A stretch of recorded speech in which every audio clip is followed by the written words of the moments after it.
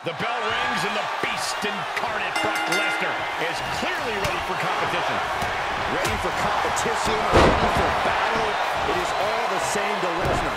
This is a man who dominates, that conquers, no matter what domain he enters, with a completely unparalleled combination of strength, athleticism, and intensity. It honestly feels like an understatement to even call him a man, Byron. That big fight feel is in the air here tonight, in large part due to Lesnar. But boy, is he in for it, dealing with Scott Steiner. Inside these ropes, Steiner is capable of staggering things. He's got an incredible mix of technical skill and immense power. Yeah, Steiner's spent so much time training over the years. As a collegiate wrestler and professional, you're not going to have an easy time getting one over on an experienced grappler like him.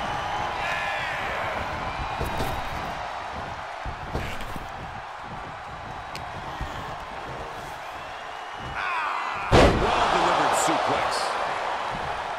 A club with a right forearm. Overhead. Blatant disregard for their opponent. And countouts are legal, so hopefully this will be a short trip outside. Well, it's the age-old question, what do you do to stop Brock Lesnar? If this guy figures it out, I sure hope he tells me. Frankly, Lesnar's so different, I'd say you might as well try anything and just see what works. Worst case, you go out swinging. Angle exploder. Oh, perfect kick. He can pin his opponent right here.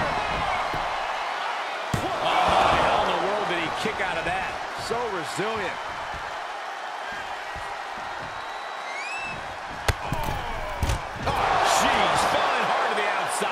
Getting tossed out of the ring like that can do some long-term damage. I hope they're okay.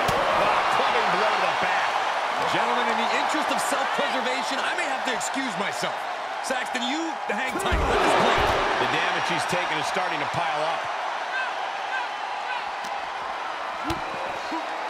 Double underhook. Down with a powerbomb. You have to question what kind of malintent is behind a powerbomb with that much force. What a smash! That is just insulting. Scott looks to be in control here. Looks like we found something that works against Lesnar. Now Lesnar looking for some momentum. Brief sign of adrenaline there for him. First down the barricade.